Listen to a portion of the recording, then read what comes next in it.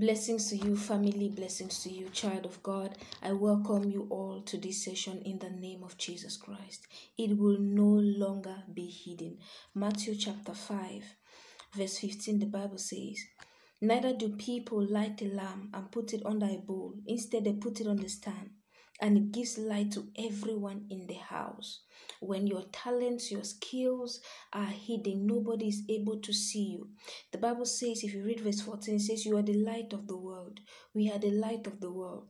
One thing God will do for you this year, before this year comes to an end, is that everything He has given to you, He will cause it to be accepted, appreciated, and promoted. It will no longer be hidden. The Bible says, if you read from this same scripture from the book of Luke, it says, "Nobody lights a lamp and puts it under a bowl or a bed, because when you put it there, nobody will be able to see the light to what God has already deposited in you." There's a lot of great things that God has put in you, and if that light just comes upon you, it's going to be a great miracle. It's going to be your greatest breakthrough that you have been looking for.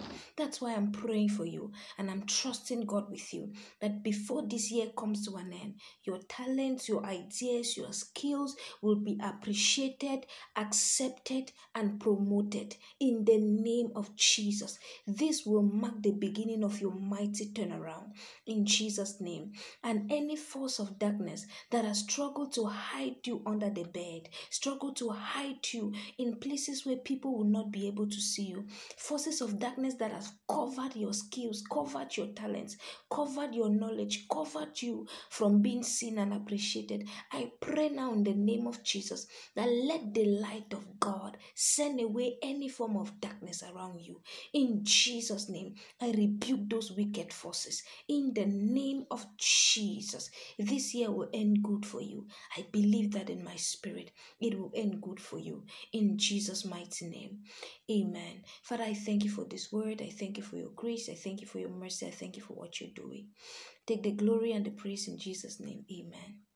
And now may the Lord bless you. May He keep you. May He cause His face to shine upon you. May He be gracious to you. May the Lord look kindly on you and grant you His peace. I love you all so much. Shalom.